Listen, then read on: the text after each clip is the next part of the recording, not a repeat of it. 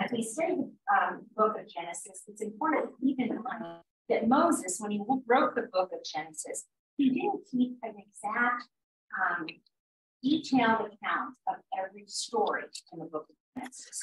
He was mainly focused on keeping an account of the origin of the book of Genesis. So we are going to be cross-referencing throughout the Bible to get a picture of the story. We're going to be looking at creation, man, sin, how man dealt with sin, marriage, family, government, and Israel. We're going to be looking at creation, sin, and the family more particularly. It's important that when we look at these things, we're going to be looking at more focused or more at a wide lens view at the fall, the flood, and the fallout as a result of it all. As we examine the lives of the women of Genesis, we're going to be focusing on a couple of women in particular. We're going to be looking at Eve. We're going to be looking at Noah's wife, Sarah, Hagar, Lot's wife, Rebecca, Rachel and Leah, Diana, Tamar, and Potiphar's wife. These women are a lot like us. You're going to look at them, you're going to cheer with them, and you're also going to weep with them. There are women that have had life struggles, ups and downs. You're going to have sorrows that some of you are going to be able to relate to. In fact, God may be doing a divine stirring in some of your hearts. And it's important that when you do this Bible study, that you look at it from the scripture as coming alive with your story. I invite you to look at the story of each of these women and trace the hand of God as you see and look at their life story. Because God is woven in through each story, but it's also the hand of Jesus in you as well. They are not silent, they are not forgotten, they are not forsaken or in the background, nor are these women created to be not loved or cherished like each one of you.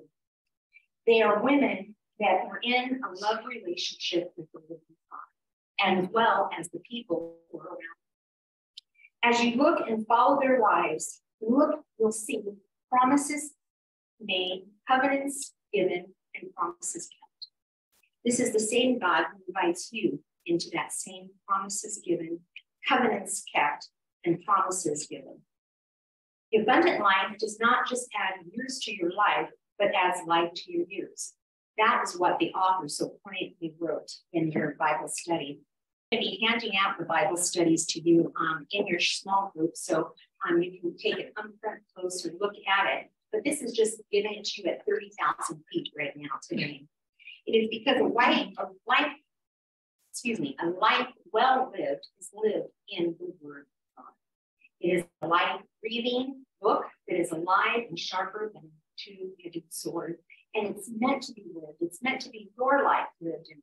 So I invite you to go deeper in the Bible study to look at what your life needs, to replace your name with the rules that you need. I want to share a story about a mentor of mine in my life. She started in my life at the age of 14. She was a life well lived.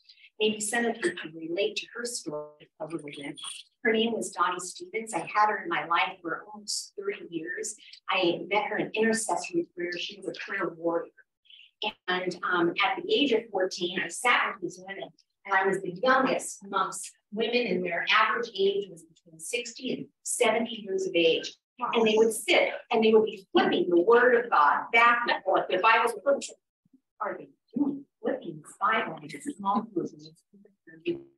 So I went home at the age of 14 and I started flipping the Bible, convinced that when I went back, I'd be able to flip just as fast as they were. And when I got back, to my surprise, what they were doing was they had gotten to know the Word so well, it had been sown in their hearts so deeply that they were praying back the Word. The Word is written on our hearts. It comes forth like food on our lips. And when we pray forth the Word of God, it is like power. It comes back because we cannot return void. That's what Dottie sowed into my heart. She also sowed in something else. She sowed in the 1-Year Bible. And it is a Bible that is, in addition to Bible study, it is the 66 books of the Bible divided into Old Testament, New Testament, a little bit of Psalms and Proverbs, broken down, meant to be read from December to January in 14 minutes a day. And for the last 30 years, I've been reading the One-Year Bible. And there's been years when I haven't been able to get a one-year Bible because I haven't had the funds to get another one-year Bible. And so there'd be a promise that God would give me. His word would be illuminated. And when I had to make a decision in life, whether it was regarding my daughter in school, should I move her to another school, Lord? Should we move literally from California to Tennessee? Should I change careers or jobs locations? I had a time once when a job opportunity opened up. I was she that never slept, was always on a plane, train, or automobile in corporate America.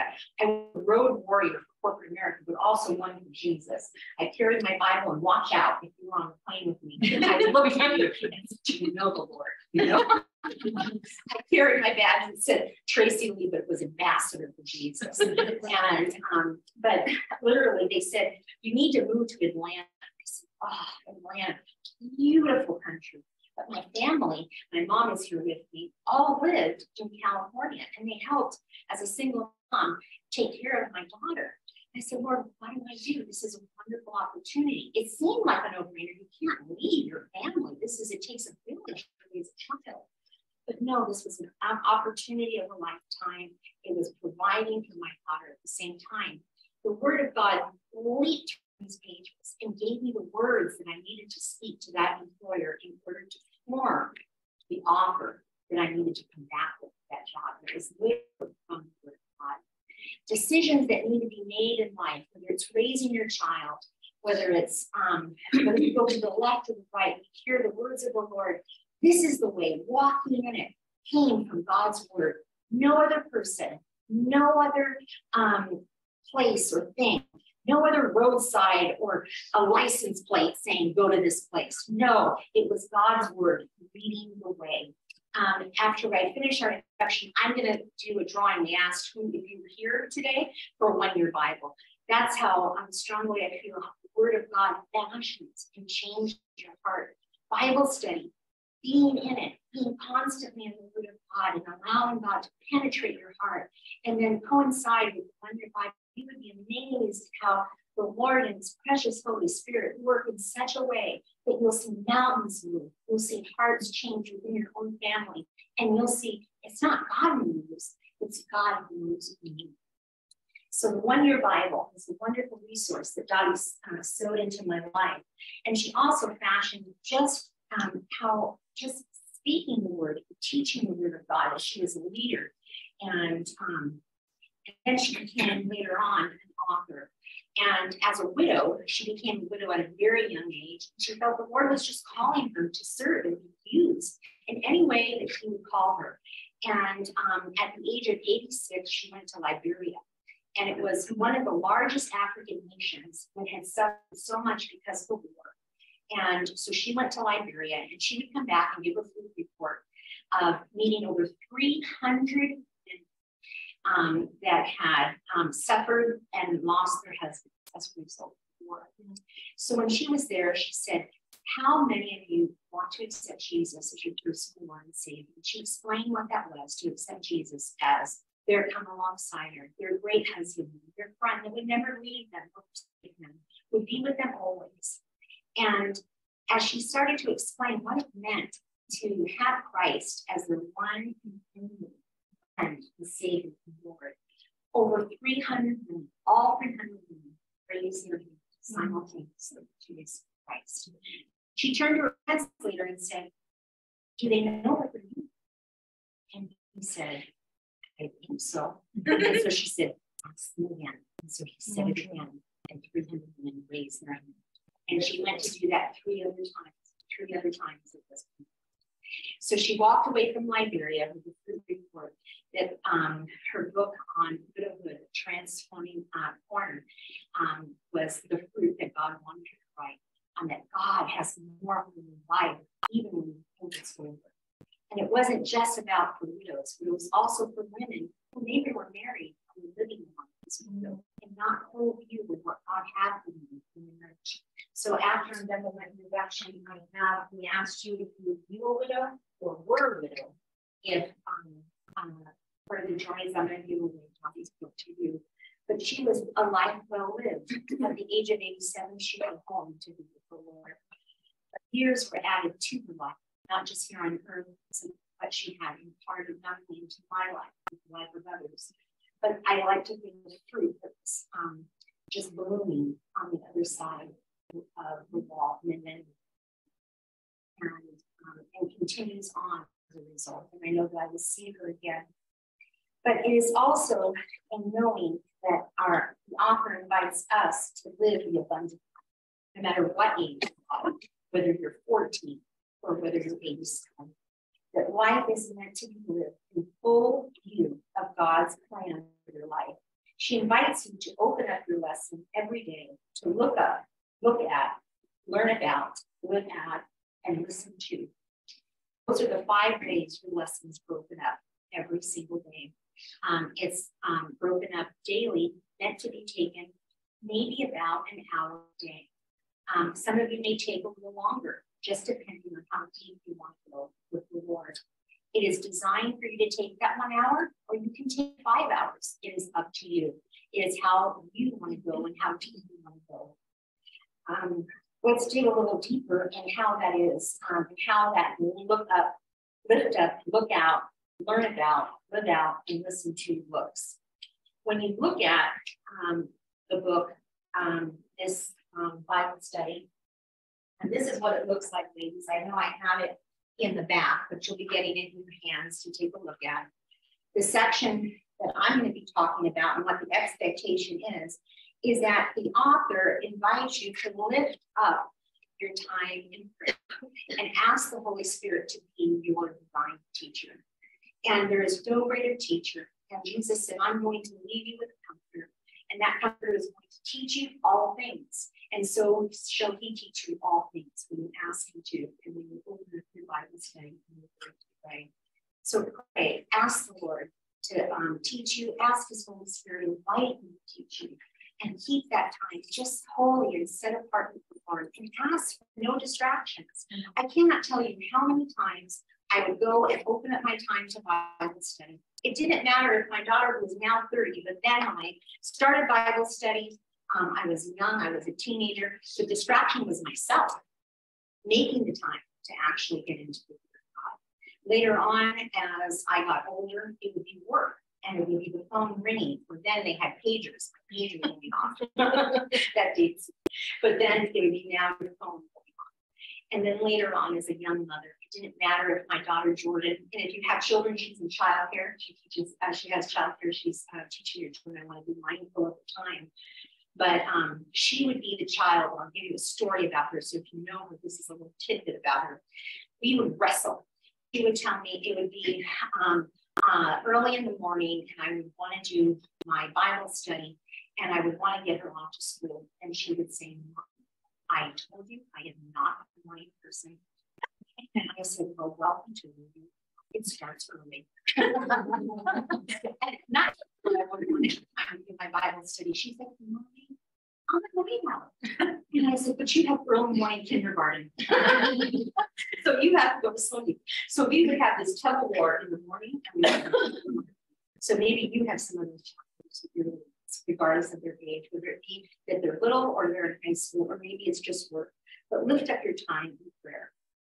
Look at the scriptures, and as you open the Bible, inductively, ask and be a detective on the who, what, when, where. That's how these studies are broken up. And as you look at those scriptures and you get that section, do so with those questions in mind. That's the author's approach to this lesson. Secondly, she asks you to live out this scripture. Make it personal, make it intimate, make it practical in what your needs are as an individual woman. She asks you to journal in here. And if you're a journaler, I am, some of you aren't, this may be a new practice for you in the Bible study. We've given you a book as you leave today. You were meant to be dividing these up into your groups. I'll try to walk around and give them. If I don't, then pick one up on the way you go out. We created a folder for you.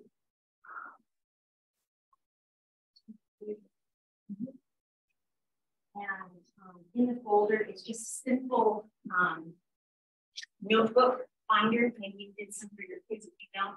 It's just simple paper for your journal in along with your study. So if you have a formal journal, feel free to use it. This is just something we're providing as a resource for you to journal along with your Bible study. Make the Word of God is personal. It is absolutely your story and God's story. Today, at the end of my introduction, I'm going to be doing a drawing for a Bible that is also a journal Bible. So designed to be your story and God's story. So one step closer to you, making that this Bible more relatable to you, more personally. And I hope that this gift, this Bible study to you is a blessing. The other part of this that is broken out is to listen to. There's a quote at the end of each day, and it's based from an author, a person of wisdom, and it invites you to just ponder and deeply consider what that person may be saying about that part of the study. So it continually asks you to reflect on these things. There are 3 other sections and expectations for you to consider when you're looking at this Bible study. And many of us come with expectations when we come to the Bible study and when we sign up for Bible study. I hope the greatest expectation you have is to get closer to Jesus, to get closer and deeper in the Word of God and more in love with the Lord. But on a personal checklist, as you enter this Bible study, you should keep in mind in your heart the following things. Be determined to finish the study and check yourself because sometimes it gets away with you. And I know each of you may have families and commitments. And I promise you, you will not be disappointed when you start. Be prepared to ask the Holy Spirit to be your teacher and write down the thoughts that He speaks to your heart. Be inspired by what the Holy Spirit may speak to you. I know that when I ask the Holy Spirit to be my teacher and I open up the Bible study, I'm amazed. And as He is your teacher, I remember a long time ago that same mentor of mine says, honey, if you don't remember what you said or how it was authored, then it was because it was done before, it didn't come from you. So when you write it down, say, wow, that was profound. How did I come up with that? Know that it wasn't you. Spirit. Be complete. Read the passage and finish your lesson because the Lord wants to speak completely through the Word. Be present. Answer the question fully as possible. If you can't really answer that question, move on and know that the answer may come in your small group time. And if there's something that you really don't know, don't be afraid to call your leader, the facilitator.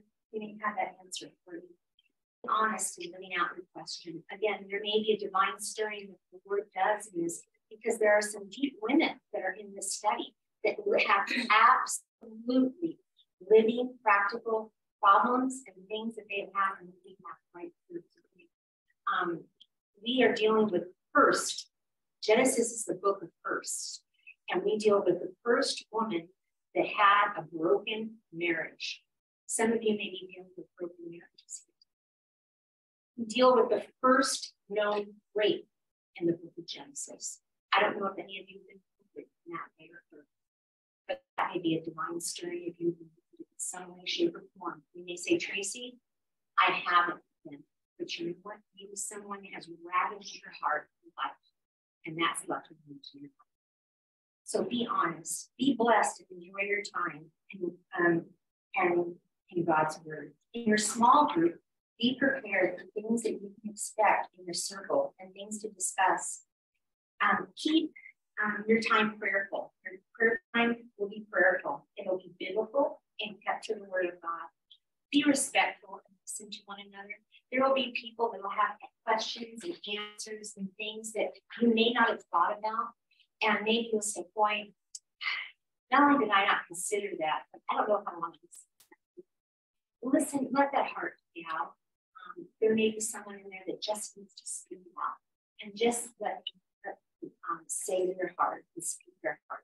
So be respectful, listen, and without intervening, but let the Holy Spirit have His perfect way, and know that you're really going to keep everyone on task. Be kind, be loving, and courteous, and be mindful and remembering that to keep other people, other group members, your other ladies in prayer. Some of you have great things that you're coming to this group time. You have maybe things at work, with your family, your children. You have a mama here, and so there are things that are first in this Bible study as well. So maybe things that you're coming with, it may be hard to get through. My mom was having heart issues this whole morning, this whole day. So she was just wrestling to try to get here just because of her heart.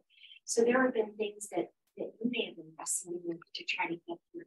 So be prayerful and just know that there are things that are distractions and things that just could be playing on your heart and not literally prepared to get you here. Your small group leaders, some things that you can expect from them in your time together, are being very prayerful for you and for your time together.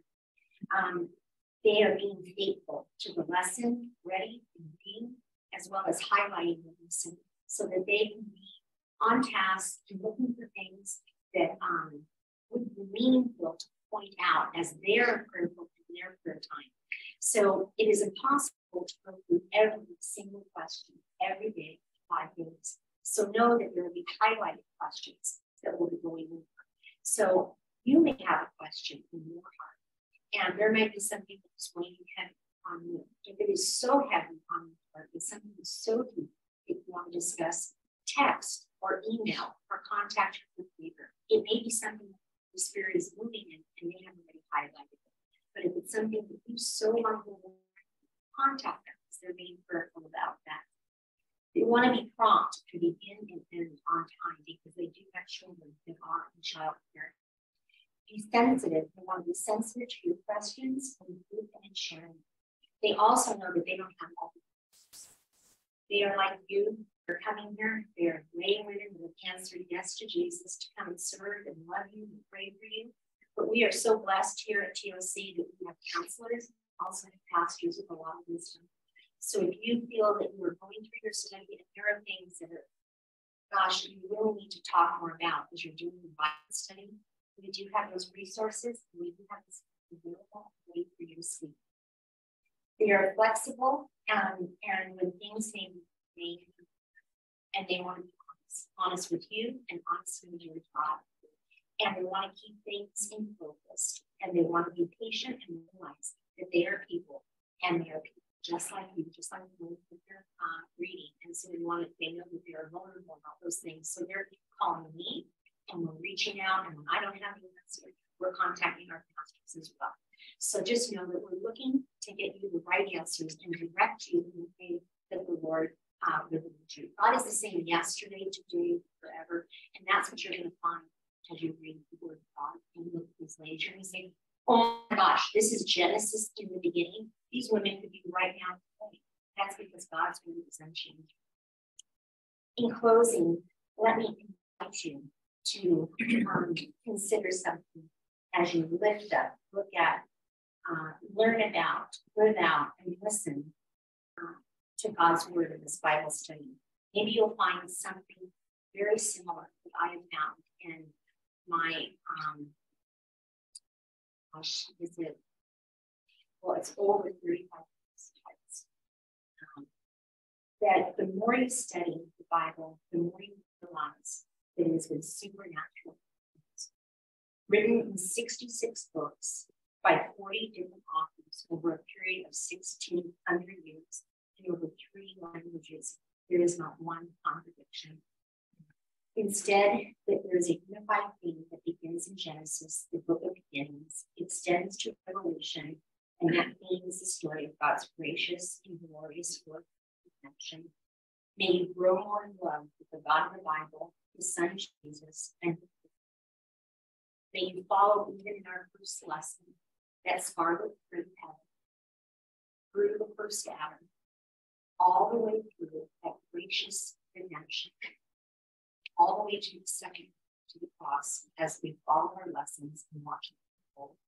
and see the love. Father, I thank you for this time.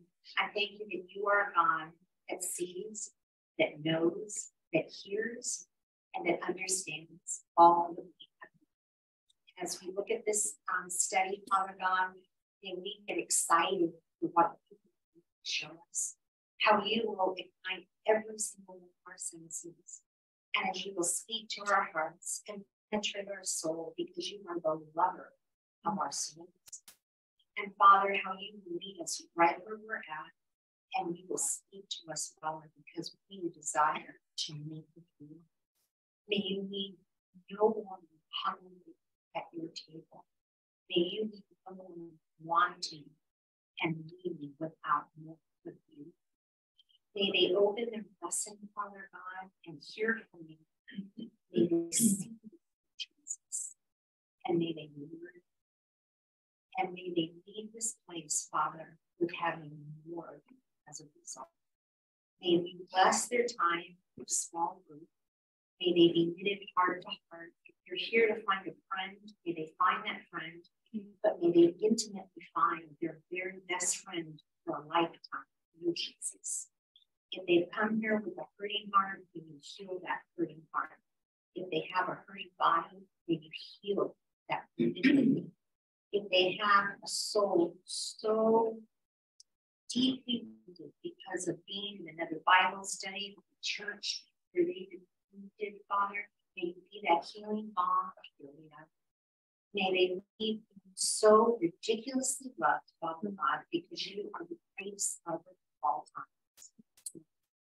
I ask, Lord, that they would know what the true agape love of Jesus is. And may they live relationally, Father, because that relationship starts with a love affair with you. In Jesus' name. Okay, I'm going to do a drawing before